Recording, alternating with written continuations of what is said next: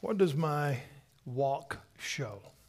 We wrap up our series today on growing beyond numbers.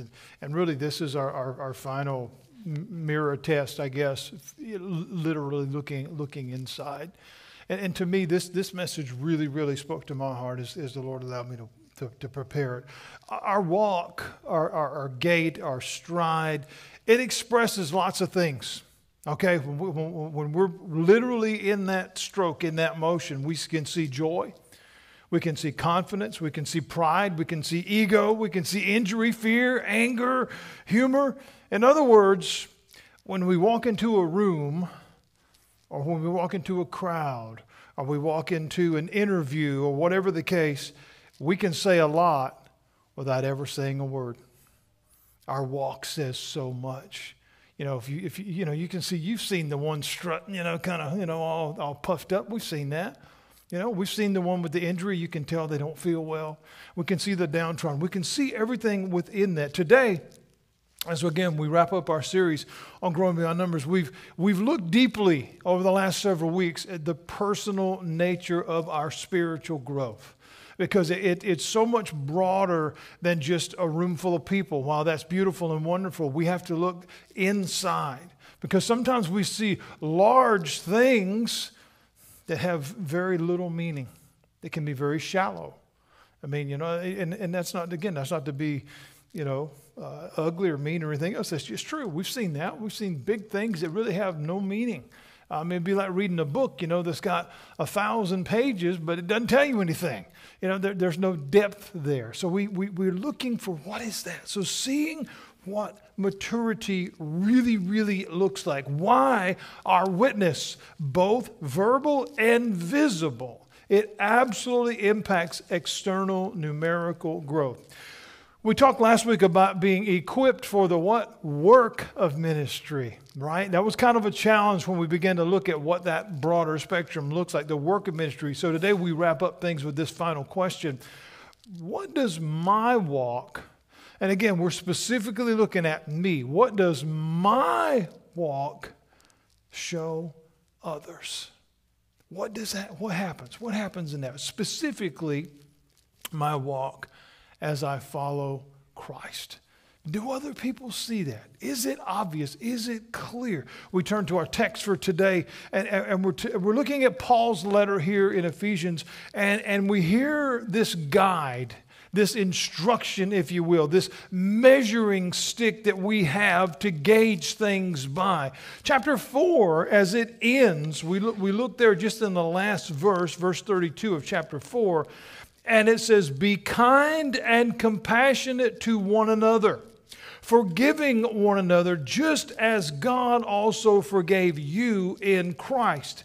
And then we see the beginning of our text for today. Therefore, in other words, because of what I just told you, because of what I just gave you, Paul says, be imitators of God. Think about that. That's a very important word. Be imitators of God as dearly loved children. Our walk shows not only the importance of that relationship, but the closeness of it. When you see people walking together, you can tell whether they're together or not. Maybe they're just mere acquaintances. Maybe they don't know each other at all. Or maybe they're romantically involved. The walk tells a lot about a relationship, right? Or whether you don't know each other at all, or whether you're mad at one another. We've seen that too, right? And so, ladies, don't look at your husbands. Don't do that. But we see the beauty of what Paul is saying. He says, "Be imitators of God as dearly loved children." In other words, others can see if it's real or if it's just an act. It's apparent. It's not. It doesn't have to be a phony, but people can tell whether you mean it or whether you don't. And we live in such a world of smoke and mirrors and all the skepticism and all of this other stuff. Paul here is saying when you walk before others as you represent him, as you're an imitator of Christ, it is important that when we think of imitating, maybe a terrible example, so forgive me. But if a person is going to perform on a stage as an imitator of another artist, Let's just use Elvis, okay? So there's a million Elvis entertainers or imitators, okay, in the world. If they really don't look the part, they don't have the cool suit and the cool hair. And I can sing the songs, but I could never look like that, right? All right. I've never seen a bald-headed Elvis. I don't know if that would work. But you want him to look like it, right? Paul says here, be imitators of God. What does our walk reflect? Am I showing that I am his and he is mine? Is that really pouring forth? Is that really being seen? And then in verse 2 he says, and walk. So we see the specific word here, specifically pointing to our visible expression. Walk in what? Love. Not in love, like the I'm in love with you kind of in love, but the I love, just like that awesome song they just did. I love because I am loved. Think about that. I love because I am loved. In other words, my life is better. This is real. And I want it to show. I want it to be clear. I'm excited for others to see it. I want others to know the same love that I have been given. We can see that in our walk. We can see that, man, I love Jesus, we can see that, and he loves me. We think back, even the simplicity, even in that last song, which was great, but even back to the simplicity of the Bible school version that we all learned when we were kids. Yes, Jesus loves me. We think about that. Because he told me so. We believe that. We've talked about that childlike faith. So Paul here says, walk in love as Christ also loved us. What does that mean? He set the example. He showed us first. And just like what Scott was saying, when we were at our worst ever, unlovable, if you will, he still died for me. How incredible is that? Paul here says, walk in that. Let everybody see that in you. Be imitators of God. Walk in love. It says, Christ also loved us. He said the example. He gave himself for us, not just words. Jesus didn't just say, I love you. Jesus showed us that he loved us. How powerful is that? And it goes on, it says, a sacrificial. What does that word mean? He didn't have to. He didn't have to. And then, I love this part, and this is what I talked about in the introduction, and a fragrant offering to God. Back in the Old Testament, it said that a proper sacrifice created a pleasing aroma to God, that it pleased the nostrils of God. So, what does something that smells, when it smells good, what does it do?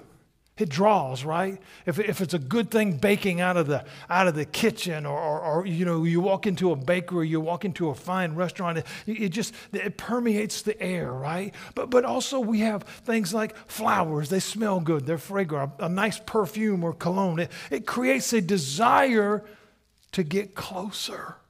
I want to know what that is. I don't even mind if it's on me. I love that. You want to have that closeness. Does our walk with Christ, does it create that? Think about it. Does our walk with Christ create a fragrant offering to God? In other words, does it smell good or does it stink? That's kind of there's no gray area. Which one does it? Which one do I offer? Do I offer something like, man, I really want that? Or, no, it's okay, I'll pass. That's where we are here. And so our walk absolutely gives the answer to that question. People know whether it creates something good or whether, no, I'll take a hard pass on that. Our walk says what is real and what is not. It becomes a clear picture. And when we think about that, we are always in front of people, always. Whether it's at work or whether it's at home, whether it's at school or whether it's at church, whether it's walking down the street, doesn't matter. We're always there. Our walk can show confidence or it can show arrogance. There's two different things there. Our walk can say, I'm sure. I really have this figured out, which is confidence. Arrogance says, well, I'm not sure, but my pride refuses to acknowledge that. So I'm going to have my nose stuck up and I'm not going to listen to nothing. So there's two different things. One is conformable, one is not. And we see that happening all the time. We look at verse 6 and 7. And so we continue. And Paul writes, he said, let no one deceive you with empty arguments. That's important. Deceive means to mislead. Who's the number one person of that? The enemy himself, right? I don't want you to know the truth. I want to give you every falsehood possible. I want to send you down every direction but the right one. Paul here says, be careful. Be careful to let no one deceive you with empty arguments. Our walk shows the strength of our relationship, which shows whether we know him or just know about him. Because there's two different things there, friends. I mean, when we know the Lord, in other words, when we know the heart of the Father, we know what he would or wouldn't say. Just like when we get to know each other personally, intimately, and someone comes to you and says, well, so-and-so said this, you're like, I don't believe that, because that's not who they are. Or either they were having a really, really bad day, you know, but I mean, that is not who they are. Their character, their walk does not show that. Here Paul is saying, be very, very careful. Let no one deceive you with empty arguments. In other words, when we hear, and I've heard this, 1,000 times over the years, and maybe many of you has, when we hear in the midst of a conversation, or we hear in the midst of a argument, or whatever the case, oh, well, the Bible says, we know whether it does or whether it doesn't, because we know the heart of the Father. We know that's not there, or that's not what that means. We hear that, and we hear all these different things all the time. Again, I'm not talking about mere memorization, but rather we know the heart of the Father. So, if we hear deception, if we hear lies or the schemes of the enemy, then we can say, yeah, that's not going to work, because that's not true. That's not what God said. That's not what he's saying to my heart. That's not what he's showing me through my walk with him, because I am an imitator of God. I am walking in the love of Christ. I get it. This makes sense to me. Again, that's not arrogance. That's confidence. That is, I know that I know that I know. In other words, nothing can take this away from me, and you can come and twist it and skew it all you want. I know you're a liar, and I'm not listening. That's important that we can find that place in our walk, friends. Deceive with empty arguments. In other words, stuff that accomplishes nothing. We see it happen all the time. Even within the realm of the church, sadly, sometimes there's major conferences and meetings and all kinds of stuff. Some of them have been held recently that are filled with this kind of nonsense. In other words, they draw no one closer to Christ. And if the objective of everything that we do, every time we're gathering here, whether we have something special, whether we sing a song, whatever, it doesn't matter what we do, whether it's something on the radio that we're doing, if everything that we do is not pointing someone closer to Christ, then it's not really accomplishing our goal. Okay, we're not fulfilling what God has asked us to do. And so we see here that if it's not drawing one close to Christ, oftentimes it only ends up hurting the cause of Christ. In other words, the walk that is then seen is not beneficial. Think about that. It didn't help me at all. I didn't learn anything from that. I didn't grow in that in any way. It didn't improve my stature. It didn't help me figure out anything any better. But many are deceived in today's time. And many are drawn into such things because it seems right. Well, if we go back to creation, we go back to the original fall, what does it say? And this is very specific. What does it say that caused the initial issue? It was pleasing to the eye. In other words, it looks good. How could it be wrong? It sounds good. How could it be wrong? But if you don't know where it came from, if you don't know the source of it, anything can sound good. Anything can sound right.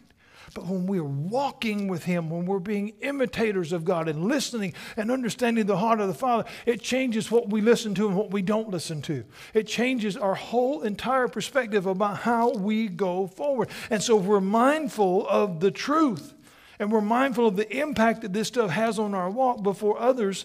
We see whether it's the way that we want to go or not. We begin to understand it in a much, much deeper way. We see that our call is not reflected in times that are being wasted. We see that our call is not being reflected in those things that are deceptive. Verse 7 says, therefore, because of this, okay, we look here, it says, let no one deceive you with empty arguments, for God's wrath is coming on the disobedient because of these things. Therefore, do not become partners. Do not become partakers. It doesn't say, well, just for a little bit. It doesn't say that. Paul says, leave that alone. Don't be a part of that. Why? Because in verse 8 it says, you were once darkness. Very important that we understand that. Okay, just like was mentioned from Romans, that you were once sinners when you were sinners. Here Paul says, when you were once darkness, past tense. We talked about that last week. Old things have passed away. You were once in darkness. Now you're not there. That is no longer where you live. That has now changed. But now you are what? Light in the Lord. What is that? New creation. Old things have passed away. Now the new creation has taken its place. And he says, live as children of light. So the old things are gone. Now you're living new. How are we to live that? As children of light. Live as, simply put, let it shine. Let it shine. You know, we talked about the simplistic, beautiful little songs that we maybe learned when we were little. This little light of mine, I'm going to let it shine. I mean, it comes from a great old spiritual that came from a long time ago. And he says, let it shine, let it shine, let it shine. And we can go in through all the motions and everybody can put their finger up and make sure it's the right one. But no, but we think about, there we go. but we think about that's what Paul is saying. Does your light, does your walk, does it shine? Does everybody see that this is real in your life? Because our walk shows others that our connection with the Lord is bright and warm and inviting, or it shows the bulb needs replacing. Okay? But that's what it shows. It's very, very clear. It's like walking around with a lamp all day long and don't have it plugged in. It don't show much light, right? Where are we at? Where are we at? Do people see that light or do they not see it? Verse 9, it tells us, for fruit of the light, in other words, this is what the light we are called to walk in shows. Fruit is what is bared. Fruit is what is seen on the vine, on the branches. We can see the apple, the oranges, that is what is seen on that is given to bear that, right? We are called to be, it says here, have fruit of the light. That is what is called to be produced. It says it consists of how much goodness? All goodness, righteousness, and truth. In other words, what we clearly see rather quickly is when those things are there or not. It's very, very clear. It's very, very clear whether there is a light or there is no light. It is absolutely present or it's absolutely not. We can see, and if these components are missing, goodness, righteousness, truth, if they're missing, then the light's not shining very good. But if we do as we're told here, and we walk in love, we walk as light, we walk with Him, we walk in goodness, righteousness, and truth, they're easily seen if they exist. They're there. It's not a question. Your walk shows that. It absolutely gives the ability to this there. So how do we see? How do we know? We need to be fruit inspectors. Okay? That's where we got to be. That's what this is all about. Verse 10. And very, very clearly says this. Testing what is pleasing to who? The Lord.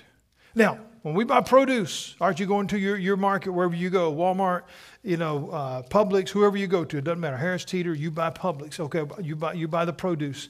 What do? You examine it, you look at it, and you thumping the watermelon, and you're, feeling this and testing that stuff. When I buy apples, I always look for the soft spot. I don't like that. All right, that's just my thing. I want it to be firm. We check it. We look for the bad spots, the rotten places, whether it's too ripe, whether it's not ripe enough, whether it's got a bug on it or a worm. Shouldn't we inspect our own fruit too? We should know whether something good is there or not. And we've got the list. I mean, we know, as we go back to Galatians, Paul writes that the fruit of the Spirit is love, joy, peace, patience, kindness, goodness, faith, meekness, and self-control. Is that there? We need to be fruit inspectors. We need to check it out. And not for your neighbor, for you. Okay? Everybody's orchard is not producing at the same time. Okay? Everybody's in their own walk getting there. Because before I can be concerned about what you're doing, I got to look at this guy. That's why Scripture says before you find the plank in the other person or the speck in the other person's eye, look at the boulder in yours. I mean that's a problem, right? But we do that oppositely. And well, I can see what all they're doing, but we need to look in the mirror. And here, when we're checking out our walk, and again, not in the checking out of, hey, look at me, but hey, I need to look at me. That's important. And we see here Paul saying, test it. Test it and see what pleases the Lord. If our walk is filled with goodness, if our walk is filled with righteousness, and again, we're not talking about pious and snooty, but it's clear that I'm trying to live for God. That's what our walk should show. Not I'm better than you, or I finally made it, or I'm a member over at so-and-so, or none of that. That doesn't show Jesus. He sat down, it tells us clearly that he sat down with the ones that nobody else would talk to. And the religious leaders got mad at him for that. Why are you sitting with them? He said, because that's who I came to find. I came to seek and to save the lost. Aren't we glad that that's who he was looking for today? Because I was in that group. I'm glad when he found me. And we see here, does our walk reflect that we walk in that love that he has loved us, that he has given us, that he has shown us? Because it can be seen whether it is there. Again, walk in righteousness, walk in truth, no fake news. It's got to be real. It's got to be true. Just the good news of Christ. Can others see that in our walk? Because it matters. Visible matters. How much stuff do we gauge today by visible? Pretty much everything, right? Does it look good? Does it seem right? Does it seem stable? Does it seem honest? I mean, everything kind of is by the visible. But how sometimes can visible be deceiving? Sometimes it looks good, but it's not. Sometimes it's bright and shiny, but it might bite you. Sometimes it's bright and shiny, it might hurt you. It may be poison. It could be all kinds of different things that we could look at. A smile, we need to know what's behind that smile. Is it joy or is it, devious? It could be lots of different things, right? We need to know. Visible matters because others are impacted by the example set by those who claim something, especially in faith matters. I mean, we're seeing, and again, we're not going to get into the weeds with that, but we see, big falls from big places in recent times, okay? We need to know.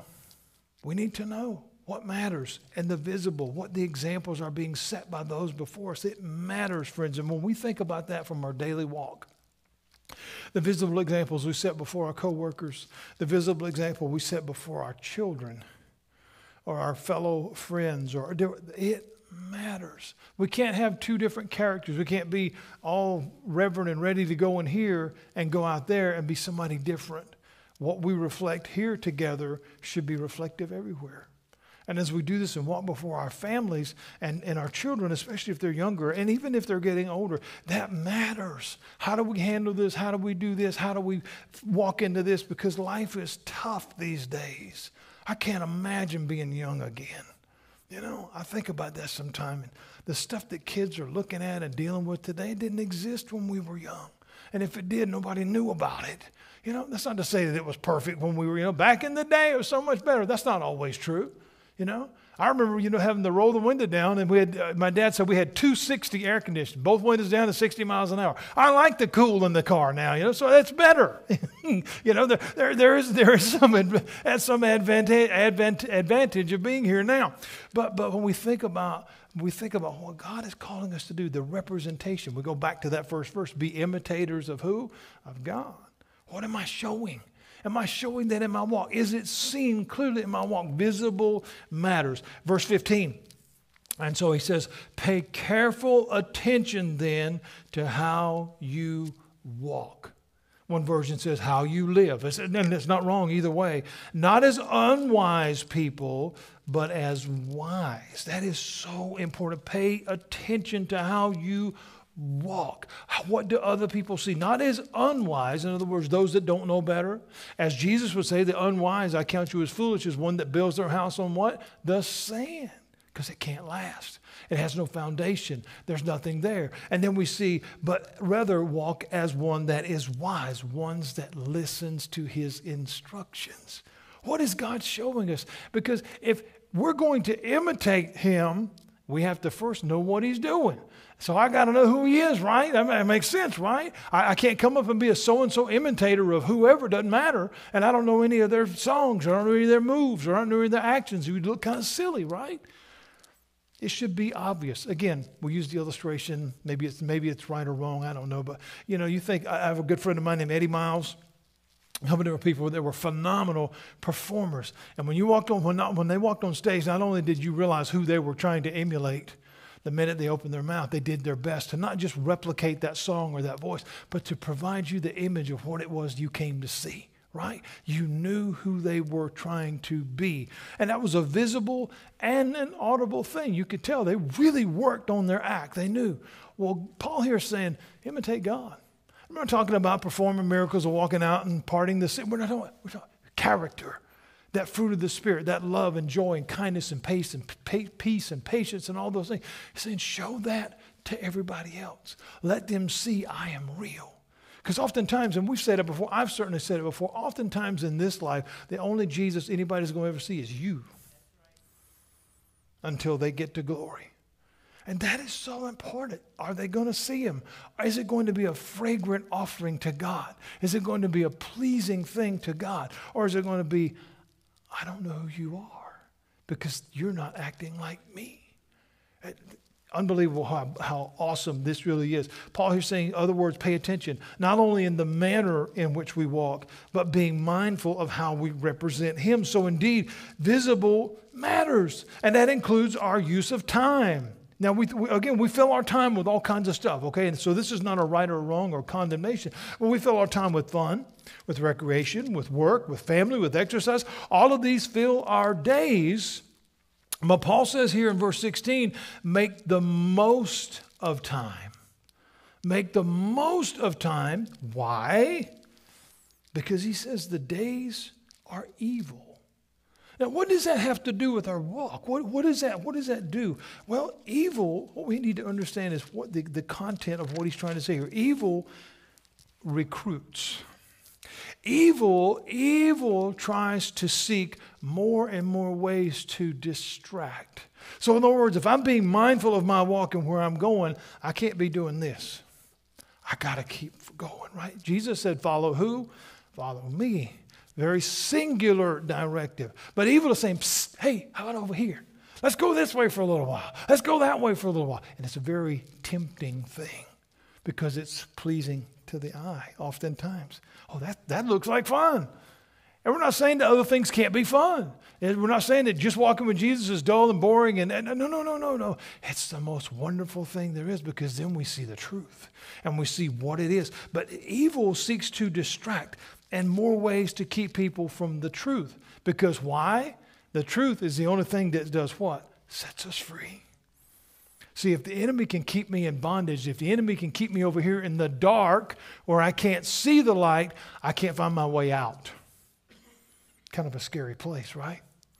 So here, Paul is saying, be mindful of how you spend your time because the days are evil. Evil wants to keep us away from the truth. Time is a gift. Every breath is a gift from God. How we use it, how we honor him with it, because Scripture says, then all things we do for what? The glory of God.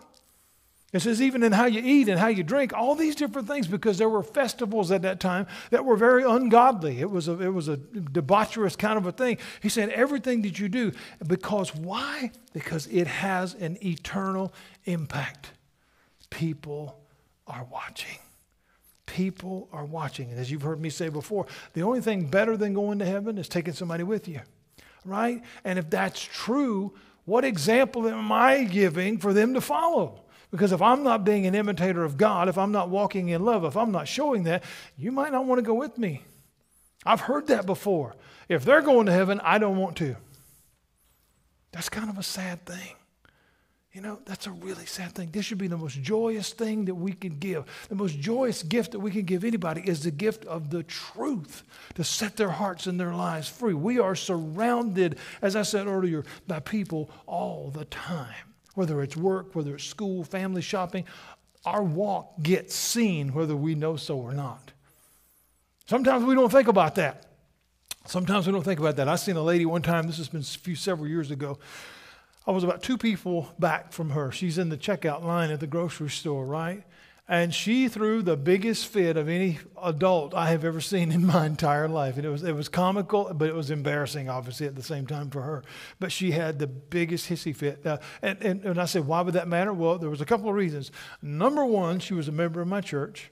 And number two, I had just baptized her the week before. so she was pretty fresh in her walk, right? She wasn't there yet. So I gave her a little ride. But what was comical, what was funny is, she had, a meltdown fit because something didn't go her way at the cash register. And cursed and threw the buggy and had a fit. And then she turned around and saw me standing there. She ran out of the door, all embarrassed. But anyhow, we had to talk about it. People are watching. We think, oh, nobody will know. I'm over in so-and-so. Nobody will know me. My dad taught me when I was a kid. This is a true story. My dad taught me as a kid. He said, son, I don't care where you go in this world, somebody's going to know you. I didn't believe that until I got older. Man, I could be in New York somewhere and doing something, and I'll hear somebody call my name. Oh, we're here on vacation. You think you're getting by with stuff. People are watching all the time, right? And so here our walk, this is what Paul's saying, our walk. Be mindful of how you walk. Be mindful of where you go. Be mindful of your time. Don't be foolish, but he says, understand, in verse 17, don't be foolish, but understand what the Lord's will is. Be mindful that others see our walk. This is important, friends. Be mindful of others seeing our walk, because that's a good reminder to help us keep those steps in check. Again, not about guilt, not about condemnation, but about, man, I'm representing God. When I walk out of my house in the morning, when I'm in my house, I'm representing God. And I need people to see that. Not for me, not for my glory, not for me lifting me up, but I want to show him to everybody that I can. That should be the representation that we carry with us every single day. So we have to ask ourselves, again, not in arrogance, but do they see him or do they see me? But even bigger than that, can they see him through me? That's what our walk ultimately has to show, friends. All of this is part of our growth. All of this is part of our growth. All of this is part of God's plan for our life. But as we've looked at for these last several weeks and these key points in these series that we've been going through, we wrap it up today by talking about how we walk out our faith. How do we do that? How do we walk out our faith before watchful eyes? It's reflection time. It really is. This is where we kind of turn to the mirror again. What does my walk show others? Who does my walk show that I follow? Really, it's that clear and that simple. It is that concise. I'm either in or I'm not. My friend Nikita, when he was here several weeks ago, he said that same thing. And that's it. You're either in or you're not. Does my walk reflect my love for Christ? Again, we go back to verse 15. Pay attention to how you walk, how you live, not as unsure, but as wise. That is such a powerful thing. And I encourage you to go back, write these verses down, go back and read this for yourself. It is so powerful and so beautiful what Paul has given us in this letter, because we know others are watching. So therefore, be mindful. Walk as light. Visible matters. Time is a gift. Look around and see opportunities to let him shine. That's the possibilities and the endless possibilities that we have before us. Walk, Paul says, in love. Other versions and other scriptures say walk as worthy of him. Think about that. Think about worthy of the call of my life, worthy of the representation as I am imitating him. And may we walk through, I believe this with all my heart, as we follow him, as we get stronger, may one day we all look forward to walking through the gates of glory and hearing those powerful, incredible words, well done, my good and faithful servant. Amen. As the praise team comes back up to share